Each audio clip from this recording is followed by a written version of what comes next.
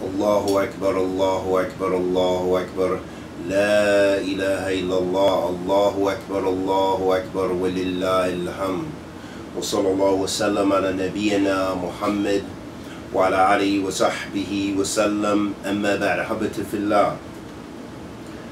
May Allah subhanahu wa ta'ala bless you in this most blessed time, the Eid. And may Allah subhanahu wa ta'ala bless you with tawfiq to worship Him and increase your ibadah to Him subhanahu wa ta'ala, and see many more Eids that are blessed. And as a reminder to my brothers and sisters and myself, first and foremost to myself, is to enjoy this Eid. Enjoy it with your family, enjoy it with your friends. Make dhikr of Allah Azza wa Jal and supplicate often for your brothers and sisters. Of course, make dhabh if you are able to sacrifice. And give sadaqah and do as many righteous deeds as possible. And the most easiest of things to do is making dhikr to Allah Azza wa Jal and supplicating to Allah subhanahu wa ta'ala. And please supplicate for our brothers and sisters all over the continent of Africa, in many places where they're suffering. Either they're oppressed, or perhaps there's famine, or perhaps there's other difficulties. And pray for our brothers and sisters in India, in the various parts of India, some of the places where they're being oppressed and killed for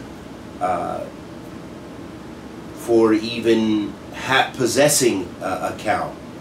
And supplicate for our brothers and sisters in Burma who are being slaughtered as we speak, and our brothers and sisters in China who are being oppressed from the Uyghur peoples and others, and our brothers and sisters all over the world wherever they may be suffering.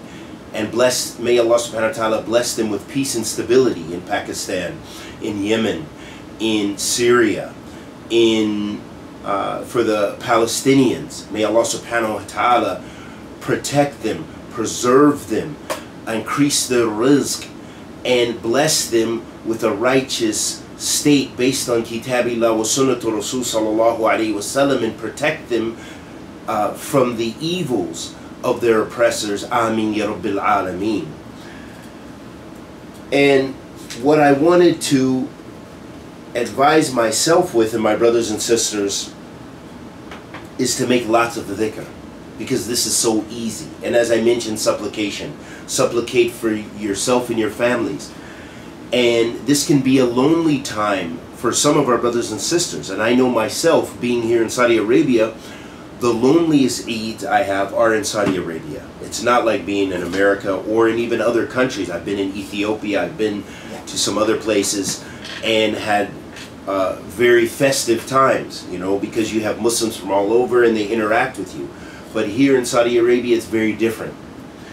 And what I will say is that for those brothers and sisters that have families, of course spend the time with your families. And that have people from a particular culture, maybe you have a culture, so you have a huge community. But I would advise myself and my brothers and sisters to also think about your brothers and sisters who've left darkness to come to the light of Islam, who need welcoming, who need their brothers and sisters to welcome them and invite them for dinner. Meaning those revert Muslims, those people who are often left out in many of our communities all over the world, but especially in the West. We have these problems where many of our brothers and sisters are left out. When they have Eid, for them is an extremely lonely time. So do your best to extend an invitation to one of your brothers or one of your sisters, and invite them and to share in the festivities so they know and enjoy what Islam. Why should they, or this can be a weakening for the hearts of the people. They say, hey, I left disbelief and we had so many festivities and we comforted and came together and enjoyed one another and gave gifts, but now I'm a Muslim. The highest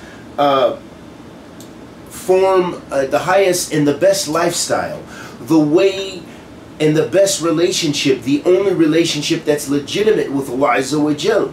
But yet I'm lonelier than I could ever be.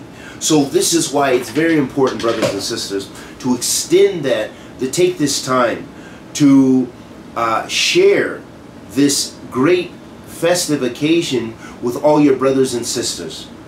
And also, in addition, if you can go visit the sick on this joyous occasion, because there are many people who are in the hospitals who are sick with and without family, and this can breed joy in their life, and you can take out just 5, 10, 15 minutes and you don't know the tremendous joy you could bring in their life. Allah subhanahu wa ta'ala says regarding dhikr, and this is one of the highest acts of ibadah that we can do. Allah subhanahu wa ta'ala says, وَلِذِكْرُ اللَّهِ أَكْبَرُ, and the remembrance of Allah is the greatest. Meaning this is the greatest form of, or one of the greatest forms of ibadah that you can do. This is establishing your relationship with your Lord, and this is great in the sight of Allah Azza wa Jal. And Allah subhanahu wa ta'ala says في كتاب الكريم فاذكروني أذكركم. So look at the benefits here. Look at this great benefit that Allah subhanahu wa ta'ala says, if you remember me. And in fact, this is in the imperative form. Allah subhanahu wa ta'ala says, فاذكروني وَاذْكُرُكُمْ. Remember me and I will remember you. So Allah subhanahu wa ta'ala is in fact commanding us. It is an obligation for the mu'min to make remembrance of Allah subhanahu wa ta'ala. So Allah subhanahu wa ta'ala is commanding us to remember Him, and guess what? Guess who will remember you? Allah subhanahu wa ta'ala will remember you. And there is no greater remembrance than that of Allah Azza wa Jal. To have your Lord who created you, who provides for you, who sustains you, who can answer your dua, who can remove your trials and tribulations, who can increase your rizq and give you anything you want, who can grant you Jannah, who can grant you His mercy, to have Him remember you. After that, you need no remembrance. So remember Allah subhanahu wa ta'ala, which is so easy.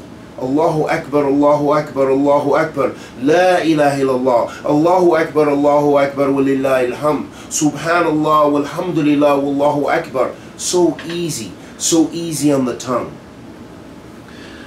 Allah subhanahu wa ta'ala says, في كتاب الكريم, وَاذْكُرُوا اللَّهَ كَثِيرًا لَعَلَّكُمْ تُفْلِحُونَ. And remember Allah often, so that you will be successful. So Allah subhanahu wa ta'ala is linked remembering Him with success. So if you want success and want to gain maximum benefit during this Eid, make dhikr often to Allah subhanahu wa ta'ala, and eat and drink and enjoy. But don't forget your brothers and sisters, so supplicate to Allah subhanahu wa ta'ala on their behalf, and visit and give gifts if you can. If nothing else, give the salams. And we ask Allah the Almighty Azza wa Jal to accept our good and forgive our evil. Anything I said that was correct was from Allah Azza wa Jal. Anything I said that was incorrect was from myself and the shaitan. Wa sallallahu wa sallam ala nabiyyina Muhammad wa ala alihi wa sahbihi wa sallam.